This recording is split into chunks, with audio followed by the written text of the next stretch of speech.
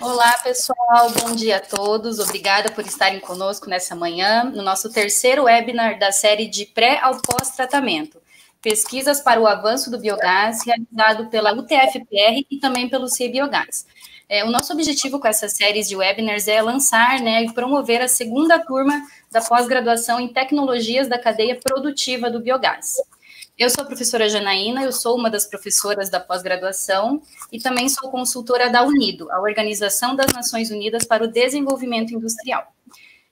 Então, essa especialização ela é realizada no formato EAD, ou seja, facilita a participação de alunos e profissionais do Brasil todo, e o edital está disponível já no link que a gente vai colocar ali no chat para vocês acessarem, e as inscrições se iniciam em agosto, ok? Então, é uma pós-graduação, como eu comentei, muito relevante para a nossa área de biogás, principalmente. Todos os professores são mestres ou doutores e também são consultores e profissionais bem atuantes na área do biogás. E o principal diferencial que a gente encontra nessa pós-graduação é a questão de networking, Nós temos alunos de várias empresas, profissionais de diversas áreas, então há uma troca de conhecimento e experiência bem relevante, e também a importância disso é o contato com projetos tanto nacionais quanto internacionais também. Então, qualquer dúvida que vocês tiverem sobre a pós-graduação, se vocês acessarem o link, tiverem alguma questão, vocês podem perguntar ali no chat, que a gente vai tentar responder durante nosso webinar, ok? Então, e sobre a questão dos webinars anteriores, dos 2 outros webinars, vocês podem acessar também no canal do CBiogás no YouTube, eles estão disponíveis lá. Então, hoje nós teremos uma conversa com a professora Jin Mi Triolo, da Universidade do Sul da Dinamarca. Vou falar um pouquinho, vou ler para vocês aqui o currículo dela. Então, ela é graduada em Química Agrícola na Coreia do Sul e doutora em energia e tecnologias ambientais pela Univeristy of Southern Denmark. Ela é professora associada do Departamento de Química e Biotecnologia da Universidade da Dinamarca.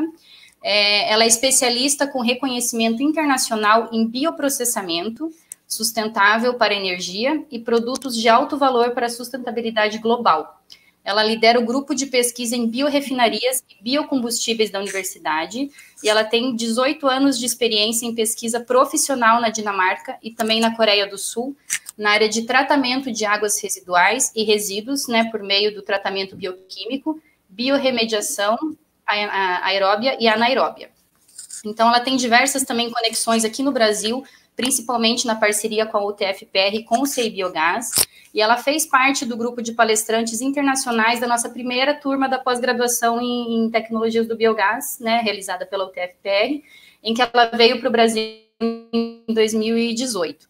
Então, eu vou daqui a pouquinho já passar a palavra para ela, mas ao final da apresentação, a gente vai responder algumas perguntas que vocês fizerem, ok? E a gente solicita que as perguntas sejam feitas em português mesmo, tá? Para facilitar na hora da gente fazer a tradução e enviar para ela. So, Dr. Triolo, thank you very much for being here with us this morning. And before you start your presentation, I would like to know how was your experience here in Brazil? I know you have been here in 2018. So I would like to know if you have a good impression of our country, if you like your travel here, if you enjoyed your period here with us. Thank you very much. Yeah, thank you very much for introducing me. And 2 years ago, 2018, I had a wonderful time in Brazil and visiting Itapu power plant and giving seminars and giving lecture at the State University of Paraná. And I miss all the wonderful colleagues and nature and food in Denmark. Food in Brazil, I'm sorry, food in Brazil. Yeah. Oh, great. Because I cannot see you guys, right? I really like to say hello to everyone. And we hope you can come back here for our second classes here from the post-graduation. So hopefully you're going to be here with us very soon. Yeah, it is my pleasure. Oh, great. So Dr. Triolo, great. So you're going to have about 35 to 40 minutes to present. And after that, we are going to have the open session for questions, okay? So have a great presentation. Okay, so thank you. First of all, thank you very much to Professor Thiago for inviting this online seminar. And today I will give some talks about the co-digestion strategies. But before that, I will introduce our research activities at SDU in Denmark.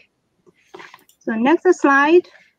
So here you can see our group members and resource capacity, but the list of group members are not fully updated. But the resource groups covers SDU, Biorefinery, and Biofuel group, where I'm heading this group. I focus on the fuel and chemical production, and we work with the biomass pre-treatment as well. So currently we have some biogas upgrading project, biomass pre-treatment, and greenhouse gas emission projects. The next slide. So here you can see the overview of what we are doing for the green transition for future bio-based society. The idea is that we're going to produce biogas from agriculture residues like animal manure and the byproducts and upgrade this biogas into the biomethane with over 97% of methane content. So we can replace natural gas, which is raw material for any kind of bio-based product. So apart from this biogas and biogas upgrading, so we also work with some fermentation to produce some different organic acids like here, that succinic acid and lactic acid, also proponic acids. And also we do a lot with this biogas upgrading using algae and done some CO2 capture from algae. So here that regarding the biogas upgrading, that we try to develop an advanced biological biogas upgrading. In this case, we are using a biotrickling reactor. So biotrickling reactor is similar to UASP reactor, but with some filling materials inside the reactor.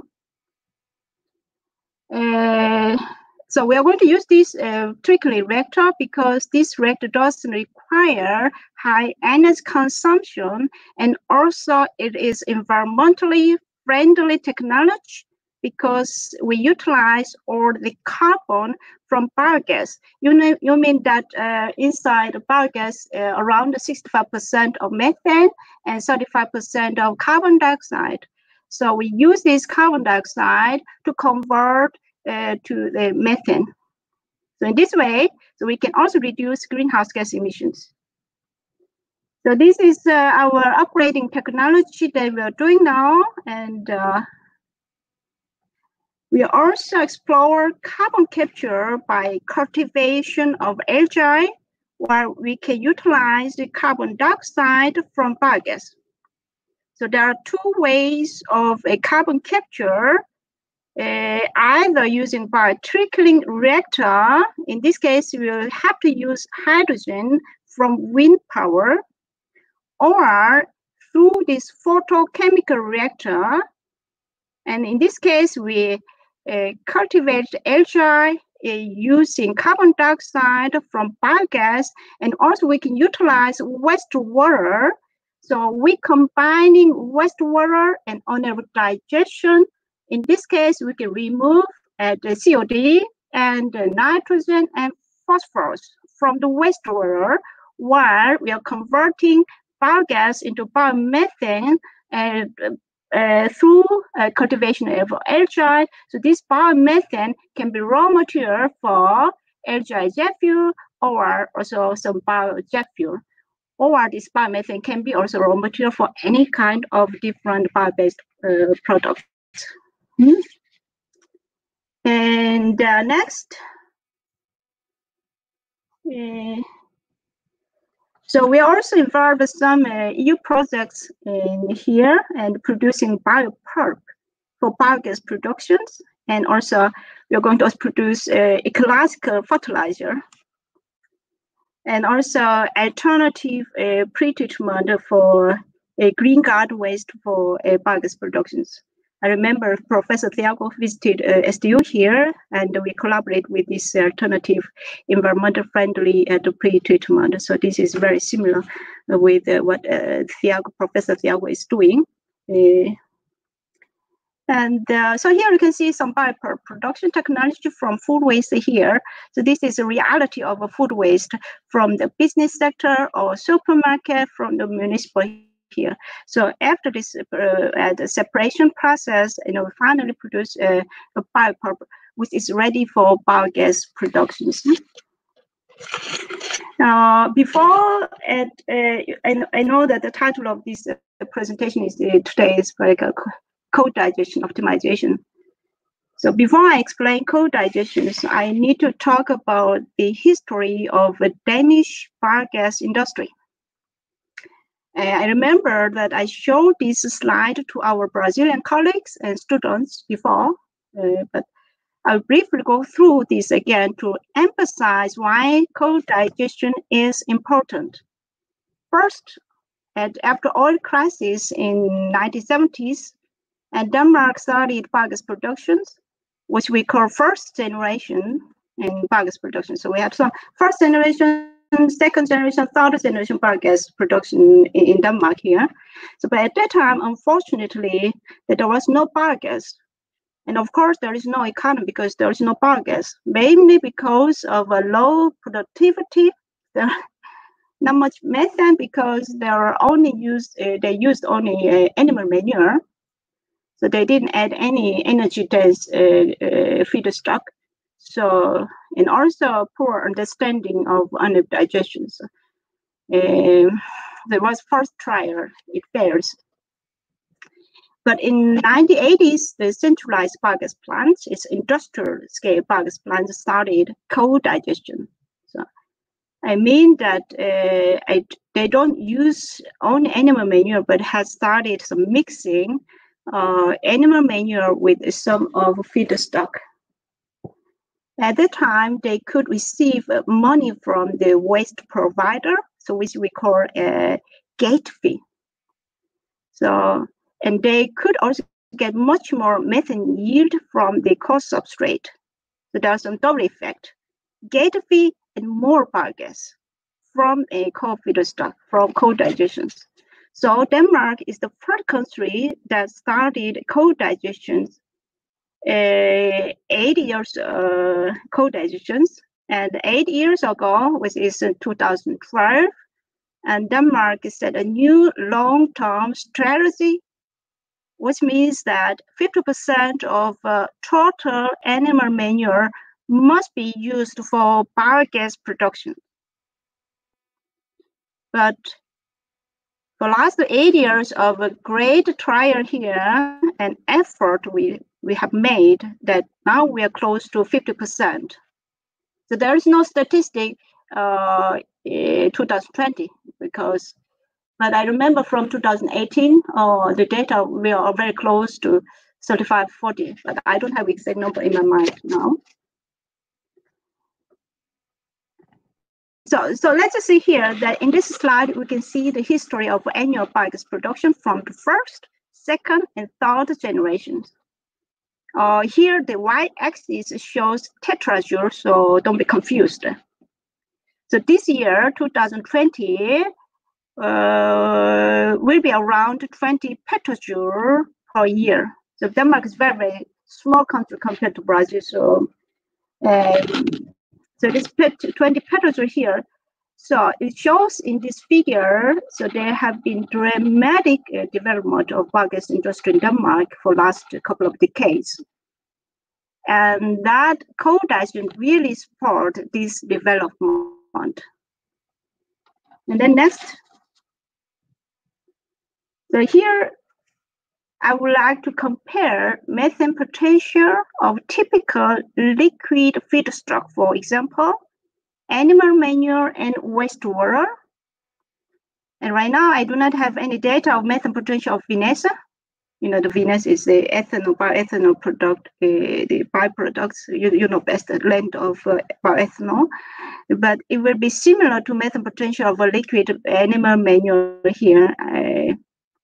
So as you can see here, liquid biomass and co-substrate, typically solid or semi-solid biomass. For example, animal byproduct like supermarket waste, or like a bacon and a sausage, or bacon, sausage, ham, or some abattoir waste. Abattoir waste is slaughterhouse waste. The cost of energy compared to the liquid biomass. Here you can see some animal manure, right? In case of animal manure, at the 7 cubic meter of methane per ton of animal manure, and this brewery wastewater is even lower. But in case of these animal byproducts and abattoir waste, you can see here around 145 cubic meter of methane, and in case of abattoir waste, at 257 cubic meter of methane per ton of biomass. That is simply because two reasons: high dry matter content, and the second reason is that high lipid and protein content. But I have to say that but animal manure is a really fantastic feedstock, because there are some macronutrients and also micronutrients, and also indigenous bacteria needed for anaerobic digestion. But unfortunately, the other way, this animal manure is like a solvent for these wet digestions, because hydrolysis of this co-substrate. Because some of students here that I remember, and I gave a lecture about this anaerobic digestion biochemical process, like hydrolysis and acidogenesis and acetogenesis and methanogenesis are here, right? And here the first step will be hydrolysis. So it's a wet fermentation, wet digestion. We need to have a water, and in this way, the animal manure is like a solvent, or still providing macronutrients, micronutrients, and also indigenous methanogen bacteria inside. So let's see. In this slide, you can see the typical feedstock mixture for co-digestion, where around, let's see the figure here, 75% of animal manure in total feedstocks, and the rest co-feedstock is around 25%. In this 25%, you can see some fat and fish waste and dairy waste and slaughterhouse waste, and also other some solid type of manure here. As I mentioned before, that lipid and protein has quite high energy content compared to carbohydrates and some volatile fatty acids. So these animal byproducts are most popular feedstock to biogas industry, of course. But because of a high competition of biogas plants, because they all want to have this kind of biomasses, in this way, many new biogas plants, newly made new biogas plants, have to utilize some other lignocellulosic biomasses. Lignocellulose biomass like agricultural residues, or green grass, or municipal organic waste is not typical lignocellulose biomass, but all some alternative biomasses may require some pre-treatment, or and suffer from some low biodegradability or low biogas productions. So here you can see some food waste and wheat straw. In Denmark, there are many wheat straws here, but characteristics of wheat straw very similar to bagasse, which is a byproduct of bioethanol in Brazil. So in case of Brazil, the blend of ethanol, byproduct of bioethanol, for example, bagasse and vinasse, could also be alternative co-substrate. And so here that some statistics here for over the recent 4 years of biomass for biogas production in Denmark. So here you can see that around 75% of animal manure and around 25% of co-feedstocks. Most of co-feedstocks are here in, let's see the right blue color. So that is industrial waste. This industrial waste include some supermarket waste. and expired, some ham and sausage, so all these processed animal byproducts, and or bacons. So, but there is very small portion of any crop. You can see some red color here, and typically maize and sugar beet. So the small amount of any crop is also used for bagasse productions, typically for the farm scale bagasse productions. And also you can see some household organic waste in purple color. If you compare that this household organic waste, it's like typically a municipal food waste, right? Municipal food waste, the increase of this municipal food waste for bagasse production is not really clearly shown in this figure. But the use of household organic waste, food waste, is gradually increasing in Denmark. So I don't know if it's gradually or rapidly increasing. So we are going to use municipal food waste for bagasse production for the next some years. So this is the overview of co-feedstock and prime feedstock in Denmark. And before I go further, the co-digestion, that I would like to briefly explain the difference between two reactors like a CSTR reactor and also UASP reactor here. For the anaerobic digestion, the many different reactor types, but normally for the co-digestion CSTR reactor is most suitable because this CSTR reactor can endure high TS content here. TS means total solids. TS, or you can also call a dry matter, high dry matter content up to 20%. And in case of above 20% of TS dry matter, it has become solid state anaerobic digestion.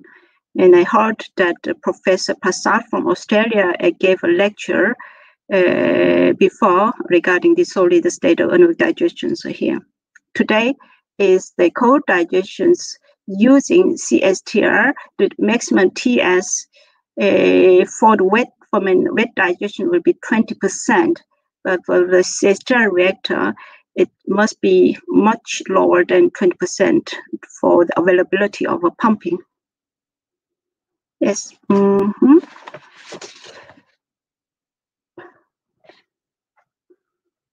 So here we can see some UASP reactor.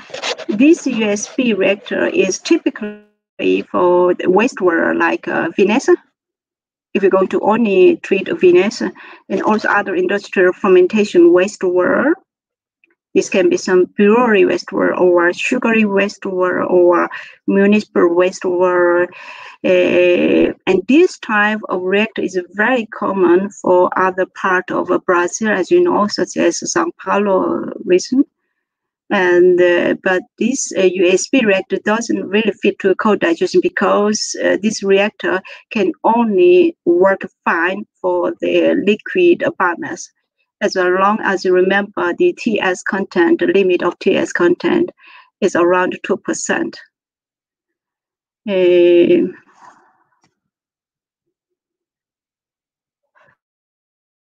So in this case of this co-digestion using CSTR can also be used actually for a municipal sewage plant, like municipal wastewater. But it requires new legislation because it's all about legislation here. So I don't know about legislation in Brazil, but in Denmark, with a new legislation, the commercial bagasse plants like commercial bagasse plant utilizing typically animal manure, they co-digest with the industrial business sector organic waste. But in case of this municipal sewage plant, wastewater treatment plant, they can now utilize not only the sludge, but also mix with the municipal food waste. So that because it's important to avoid competition between industrial bagasse plant using typically animal manure as a prime feedstock, and also sweet plant. The prime feedstock will be a sludge here. So there are two different biogas sectors typically. Yeah. So now we will talk about the co-digestions. What to decide here? So for the co-digestions, that what we have to decide and how we can optimize the co-digestions. There are two different considerations. First, feedstock, and the second, operational conditions. So first, feedstock, the minimum requirement of feedstock is methane potentials. So here, as written BMP, so BMP is biochemical methane potential. So I think most of you are familiar with the BMP, which is biochemical methane potentials. So of course, the BMP must be as high as possible, and dry milk content must maximum approximate 15%. I think wet fermentation, wet digestion is up to maybe 20% is available because of the pumping availability that maximum 15%. And also one of some guideline here, CN ratio here. And here C means carbon and nitrogen, N stands for nitrogen. So the nitrogen, this CN ratio, right? And the ratio between carbon and nitrogen shows a balance between carbon source and nitrogen source. That is because to balance macronutrients in anaerobic digestions, which means that if too much carbon, and then anaerobic microorganisms do not have enough nitrogen for the cell growth, because the main composition of this anaerobic bacteria will be protein inside. But on the other hand, there's too much nitrogen, it will be risk of ammonia inhibition, free ammonia inhibition. I don't know how much of you are familiar with this free ammonia inhibitions, but we will talk a little bit more about ammonia inhibition later. So, and in case of reactor operations, temperature, we have to choose either thermophilic or mesophilic. Thermophilic typically 52 Celsius degree, or mesophilic typically 37 Celsius degree or 42 degree.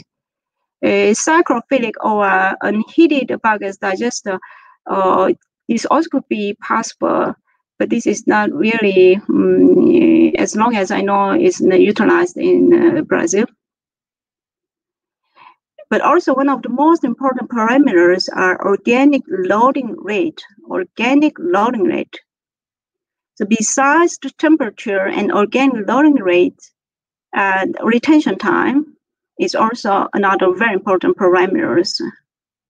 So feeding rate and reactor capacity, how big the biogas digest should be, can also be determined based on the organic loading rate and also retention time. pH must be neutral and close to 7. But in case of this acidification of a reactor bioreactor, if a pH drop maybe below 5.5, this will be an indicator that there are something wrong with the biochemical process in the reactor, which means that it is important that you do not adjust the pH.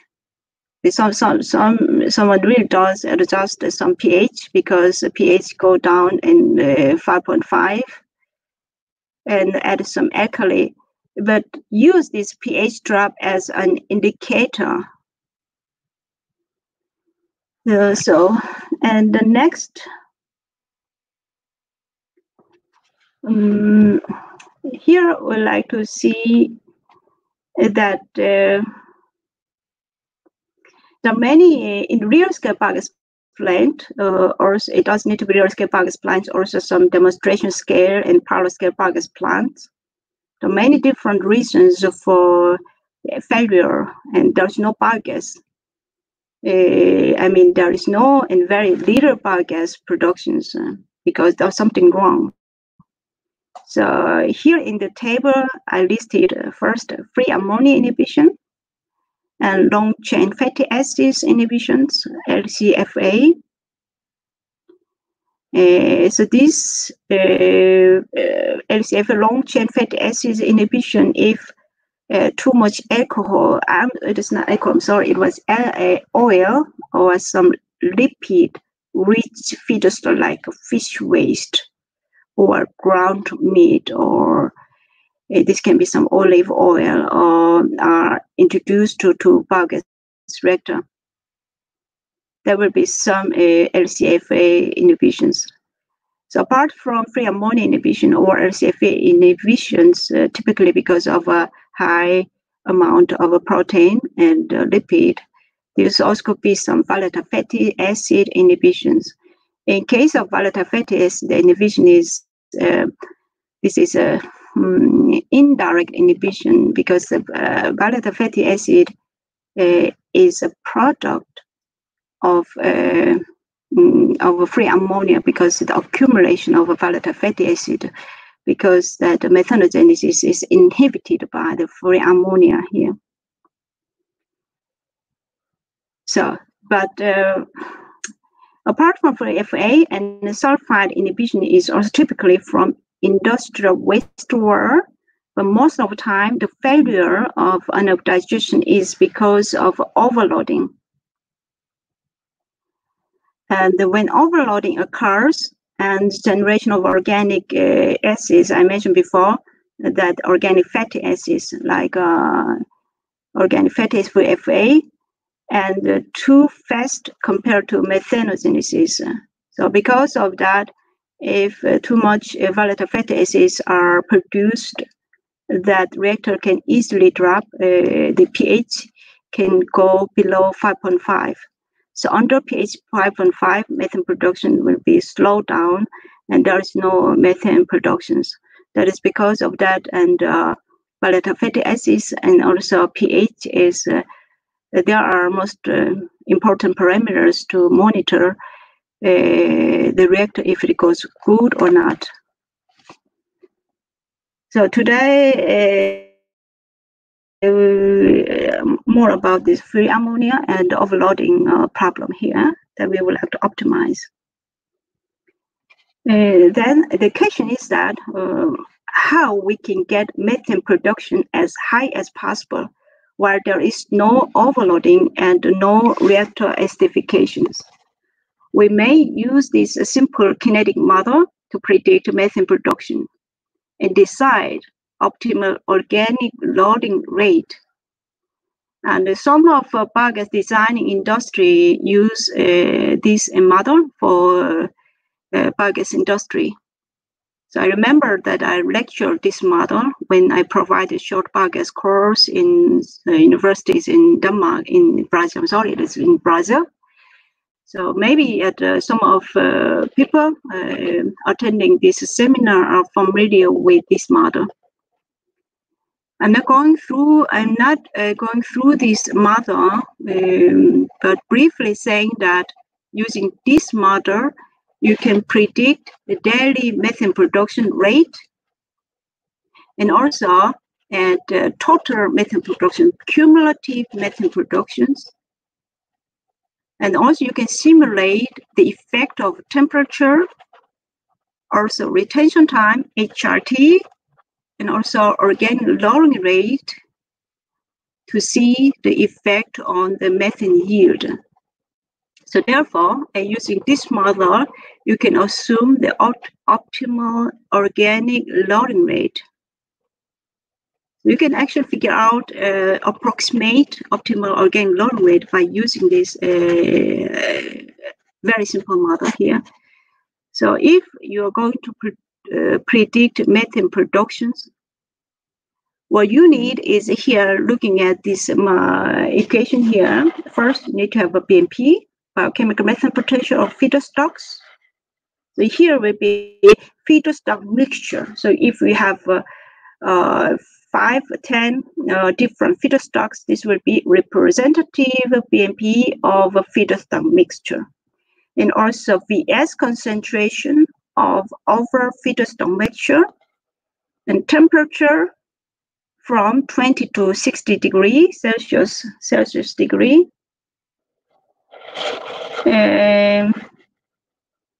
And then also you can also hydraulic retention time. This hydraulic retention time can be endless, whatever you want. Yes. And then let's move to the next slide.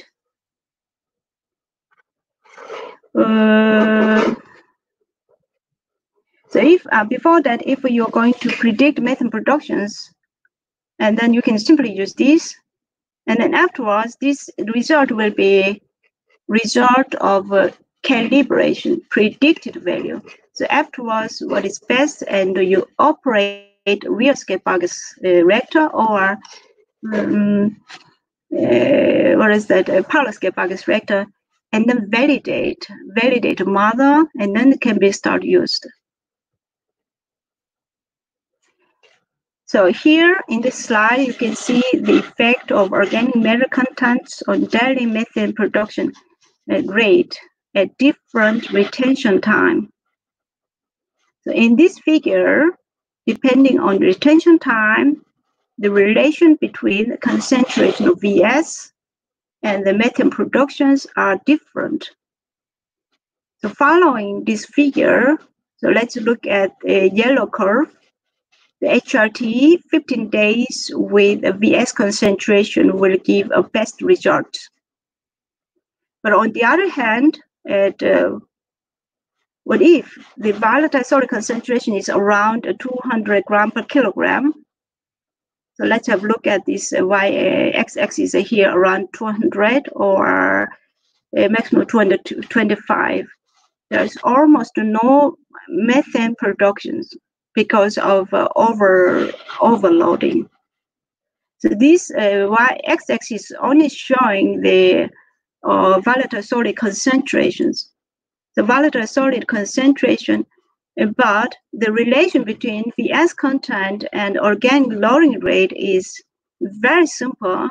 So when you have Vs concentration, you divide it by retention time. Then the result will show the organic loading rate. And by looking at this effect of organic matter contents on the daily methane production rate, then simply can see the both effect of HRT and also effect of volatile solid concentrations together with the best optimal organic loading rate. So this is also an example of simulation procedures, which means optimization procedure for co-digestion.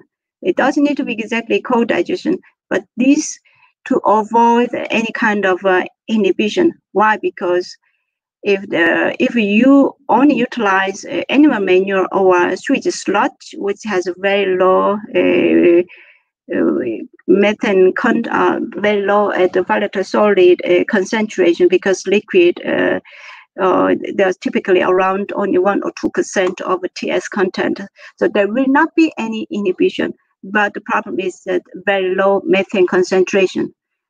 So if you're going to use this at the co-digestion, the problem could be the inhibition because of overloading problem. So the target is that you're going to produce methane as much as possible while you're avoiding inhibition here. So this could be, or Shenhen-Chen and Hashimoto model could be very effective to avoid some inhibition for co-digestions. And we have some more, and not only a function of organic loading rate, but you can also simulate a function of HRT. HRT is retention time to figure out the methane production rate and also accumulated methane yield. So you can see some two figures to the left, which is accumulated methane yield in terms of HRT. Of course, at longer HRT, accumulated methane yield will be keep increasing. But on the other hand, and the methane production rate, the daily methane production rate will be keep decreasing along with HRT here. So the optimal HRT will be in between somewhere, typically maybe 20 days and between 20 days and 30 days. But again, but I didn't include here in the slide, but you can also simulate this Chen and Hashimoto's model to predict methane productions by using temperature. And if you're going to use temperature together with HRT, and at longer HRT, you require shorter, require some lower temperature here. So there's some relations between the HRT and temperature, and also organic loading rate. They are all combined. So in this way, that you can see the effect of retention time, both on cumulative methane yield, which is important, but also the other way, to the right, it shows daily methane production rate. So because of the typically and biogas plants, in case of thermophilic temperature, at retention time maybe 15 to 20 days, it could be best. But on the other hand, mesophilic conditions, because of a lower at temperature, the retention time may be at least 15 days, typically 30 days.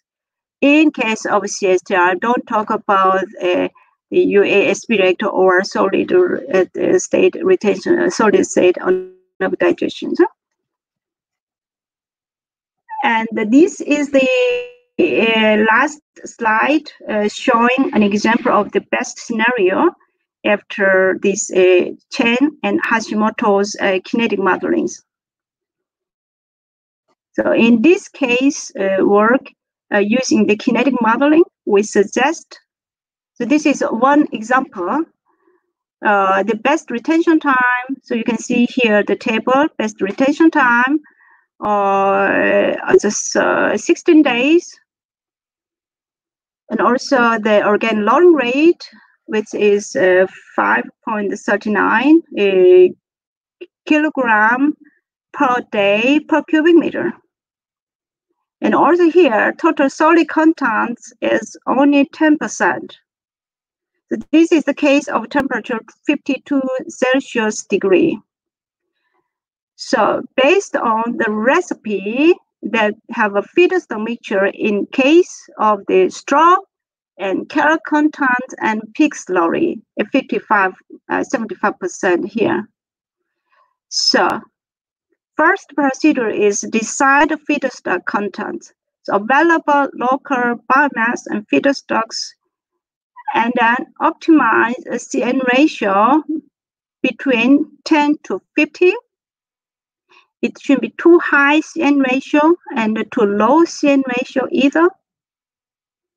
And afterwards, and you simulate the methane productions using a Chen and Hashimoto's model. And then you find best organic loading rate, and then you go back and then you re-optimize feedstock content in this way, and you calibrate and recalibrate and readjust mixing ratio of different feedstock. You can also choose some additional feedstock. You can also remove some of feedstock. In this way, and you can see that you can find best production rate and best operational co-digestion conditions here. When I look at this table 4.2, and this is a part of project we have done, the BMP here around 330, it's relatively low.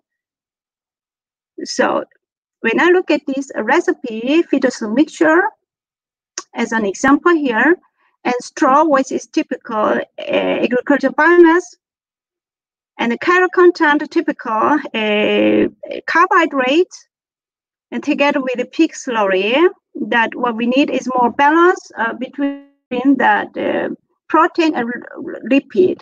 So if you remove a little bit calorie content and then add a little more and the slaughterhouse waste or some more oil rich feedstock, in this way you can have much more at biogas production. But still, at organic loading rate, the model says that it cannot be higher than 5.4 to have a best results. This is an example here, which means that in real world, and many times the available feedstocks are really fixed, amount are fixed here. In this way, that the hydraulic retention time can be already decided here. So there's a very open solution to simulate and find the best results. So this is my last slide for the co-digestion overview and strategy. So thank you very much for your attention. So I don't know how much I used, 45 minutes.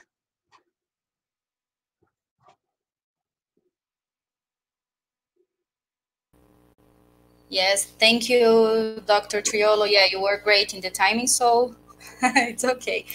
Thank you very much for your presentation and congratulations for your advanced research on biogas issues.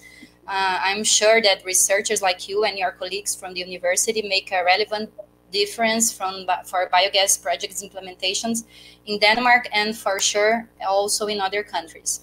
So before we open for questions, I just would like to inform our audience about the next webinar, okay? Just a second, I'm gonna speak in Portuguese a little bit. Então, pessoal, dia 29 de julho, quero só comentar com vocês sobre o próximo webinar, que vai ser no dia 29 de julho, às 10 horas da manhã, nesse mesmo horário. O tema vai ser Biorefinarias e Gases Renováveis, com o Dr. Xavier Flotats, da Universidade Politécnica da Catalunha, tá? A gente vai disponibilizar o link também ali no chat, para quem quiser se inscrever e já se programar, okay? So now, Dr. Triolo, we're going to open for questions. So can you please read the first question and answer it for us? Yeah, but I can see only one question here. And to work with the several types of substrates, and how to choose the right type of a mixer.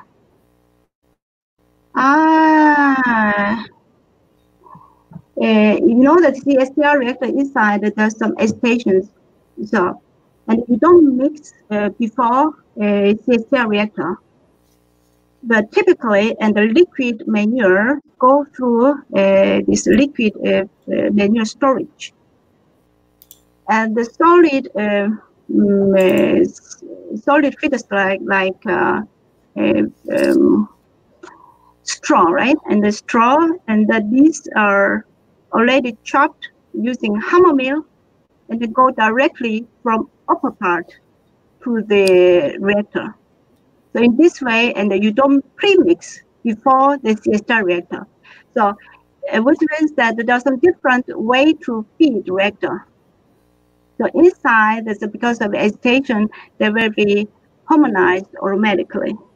But in case of solid biomass, for example, and food waste, organic food waste, and then it is important that you need to separate out some impurities like metals and plastics that I showed before, and also like wood straw or bagasse, or some some agricultural biomass like solid biomass.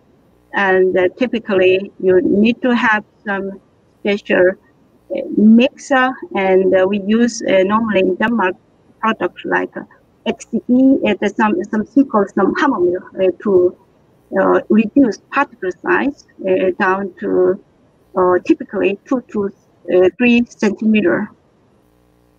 So there are some screening. There are some screening for both the liquid manure and also at the solid biomass.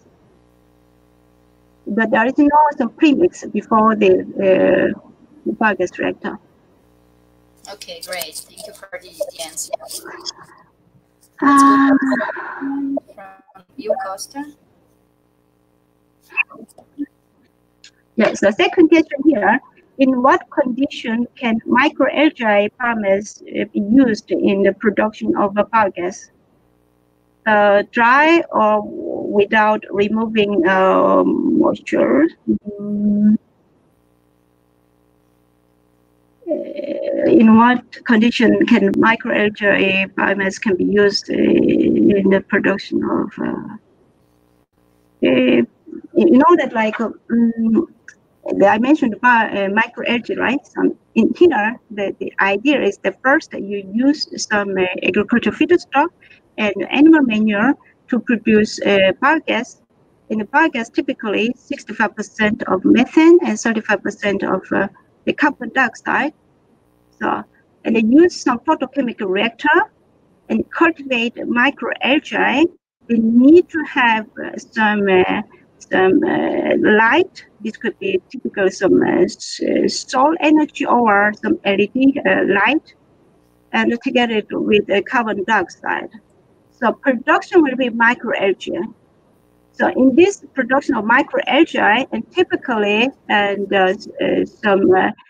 dry matter content, microalgae content, maximum 1% or 2%. And these microalgae need to be dewatering and remove the water. And then this is used for some healthy product or some high value product. Or this also could be possible to use as a substrate. So if we simulate, we have simulated the case of using this produced microalgae for biogas production, that around 20% of more biogas production. But we are not going to separate. If you're going to separate, you can use some centrifugation or screw press to separate liquid fraction and dried fraction. So this dried fraction will be algae. The algae need to go back to the biogas reactor if this algae is not going to be used for high value product. But if you're going to use this algae with full of liquid inside, and if so, that is also good to optimize dry matter content. As I mentioned before, that by using this Hashimoto's equation, that we found out normally at the VS concentration cannot be higher than around 10%. So if you're going to use this algae, which is produced from photochemical reactor, then it's good that you can optimize dry matter content. In this way, the substrate, you can use more dry matter concentrated some biomass here. So it's all up to the system, organization system configuration. Great. But we have to remember that microalgae is maybe too good to produce biogas. Great answer, Dr. Triolo. Let's go for the third one. Third question. Is co-digestion mostly recommended for high-rate digesters? As we may know, here in Brazil, most digesters are covered lagoons. Yeah, I know. And in your opinion, what would be the best way to make it feasible? Yeah. You mean here that most digesters are covered lagoons? You mean this lagoon is a Veneza lagoon, right? Veneza lagoons here. Yeah, as well as manure or other kinds of substrates, you know. In Brazil, most part are covered lagoons.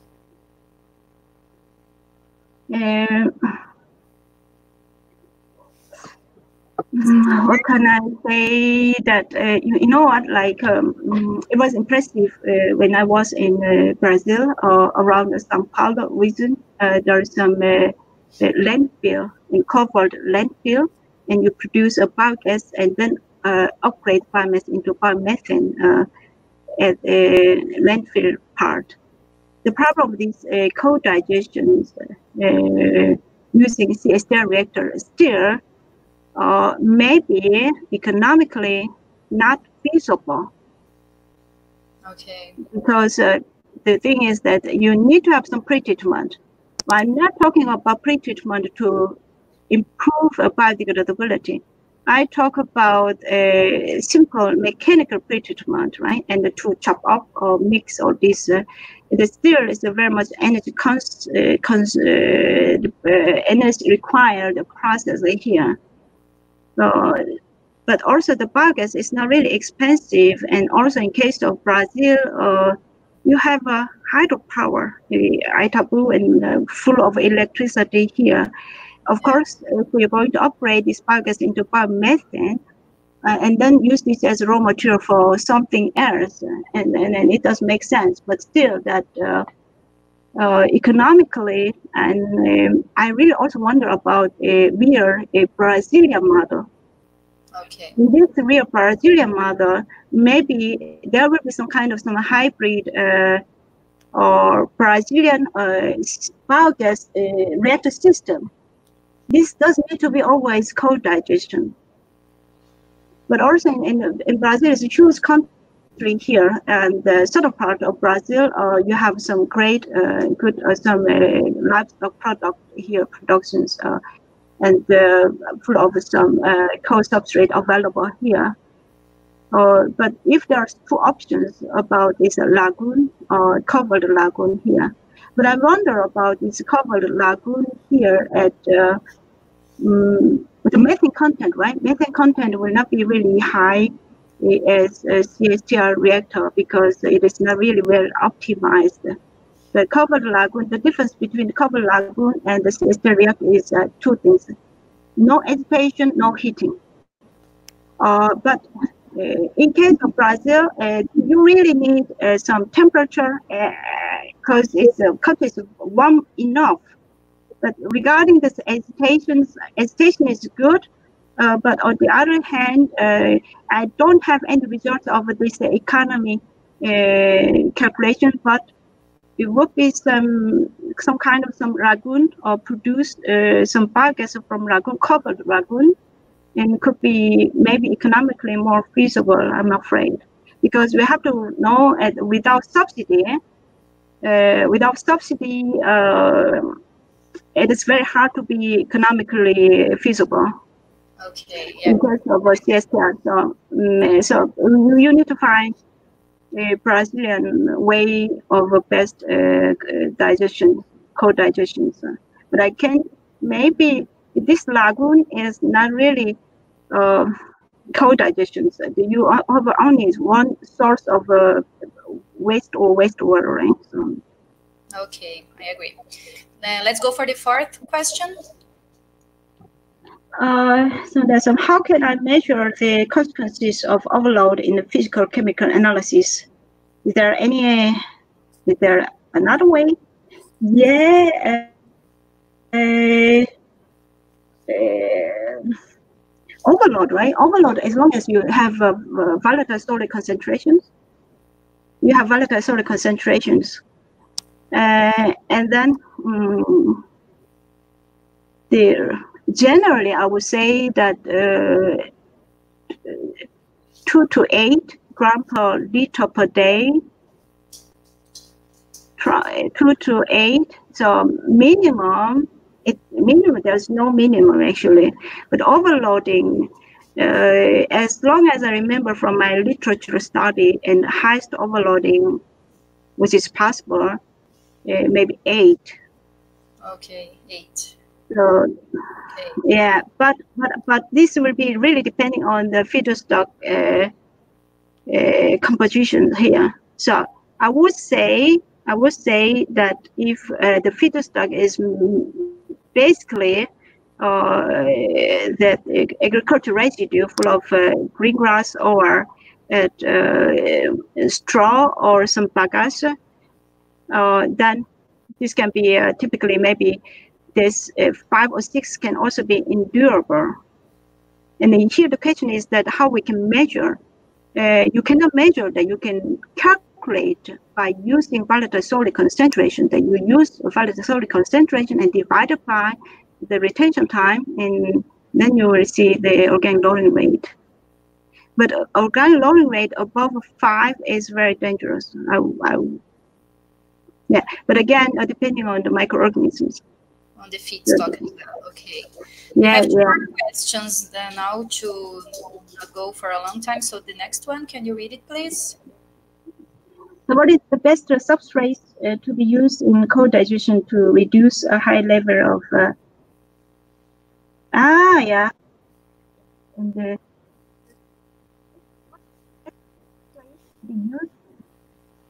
reduce high levels of ammonia here.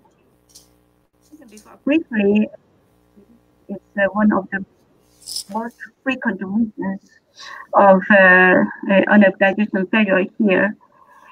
Best substrate that you use the carbohydrate-based biomass. Definitely, there is no nitrogen inside.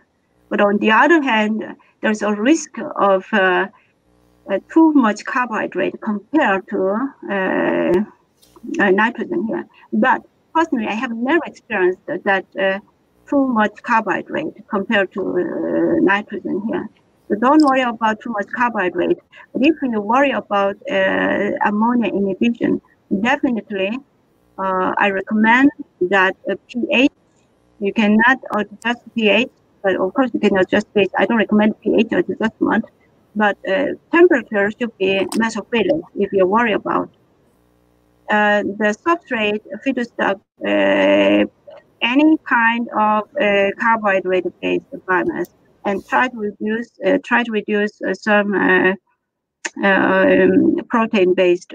And also, in case of prime feedstock, and in case instead of cattle manure, pig slurry would be best. That there are some several ways of avoiding free ammonia inhibition here. But you know what is best? Find also good inoculum microorganisms from some Swiss plant or some fungus plant has used the high content of nitrogen as a feedstock before, because substrate is one thing that you can choose to avoid, but it will be really depending on the origin of a microorganism, origin of an inoculum here. Yeah. Okay, great. Let's go for the last question. It's going to be the 6th one. Yeah. So this is one from Professor Ayrton Cruz. Nice to hear. In the data comparing HRT and solid concentration, there was no washout of methanogenesis for low HRTs. Yes. You know what? In the solid concentration here, from the Hashimoto's equation here that we simulate, this is again depending on the temperature, but Hashimoto's equation says that washout, to avoid washout, at least HRT will be 3.5 days. So I didn't show in the, I don't think I have some, I didn't show in the slide in case of washout, but it's washout if the retention time is shorter than 4 days. So according to Hashimoto's equation shows that washout below 4 days. But in the real world, in case of mesophilic conditions, to avoid washout must be at least 10 days or 15 days of retention time. Okay. In this way, and the modification is also effective to see what is the minimum HRT. Yes. Yeah. Great. Thank you very much, Dr. Triolo, for your participation here with us. I am sure it was very productive, and I am sure the audience enjoyed it a lot. E eu gostaria, pessoal, de agradecê-los, então, pela presença aqui conosco nessa manhã com a doutora Triolo. Obrigado pelas questões que vocês enviaram. Tenho certeza que foram muito importantes ali para todos compartilharem as suas dúvidas. So we hope to see you again here in Brazil as soon as possible, maybe for our next presential classes with the post-graduation program that we are launching now. And thank you very much. So thank you very much. See you guys. I hope to see you guys in Brazil. Yeah. We hope the same. Thank you very much, Dr. Triolo. Bye-bye. Bye-bye.